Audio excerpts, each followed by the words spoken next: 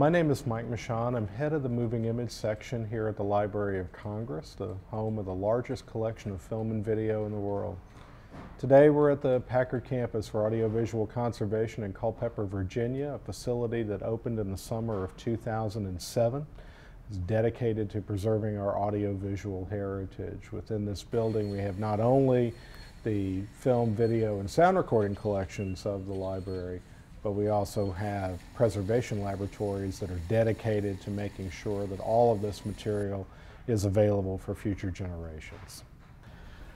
So we have in the collection the original camera negative for Birth of a Nation. Now this is, in 1915, this is the apex of cinema. Everything that D.W. Griffith has learned about cinematic grammar he throws into this film. It is an astonishing work. It's full of amazing storytelling techniques, terrific acting, beautiful editing. It is truly one of the most important films in the history of the evolution of narrative cinema.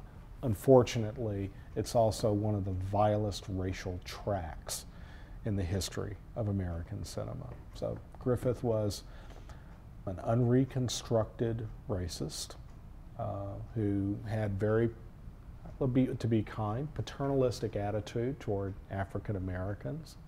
So Birth of a Nation is a story of the Civil War and Reconstruction based on a novel by a man named Thomas Dixon called The Klansman. It tells a story of families that are torn asunder by the Civil War. And I mean, the portrayal of Southerners in the film is very, very sympathetic. I mean, including the fact that the rescue at the end of the film is affected by the Ku Klux Klan. So this is a film that is very difficult to watch out of context. People who see it today, people who come to it fresh, without knowing the background, without knowing the era, find it a very difficult film to deal with. But it's, you know, part of our job to provide the context for the film. I'm not excusing the inherent and grotesque racism of the film. You know, I can look at it, you know, as a social historian, you can look at it one way, it's very much a piece of its time, but as a cinema historian, you can still admire the technique that D.W. Griffith brought to this film. As a film, it's astonishing. As a cultural document, it's still astonishing, just in a different way.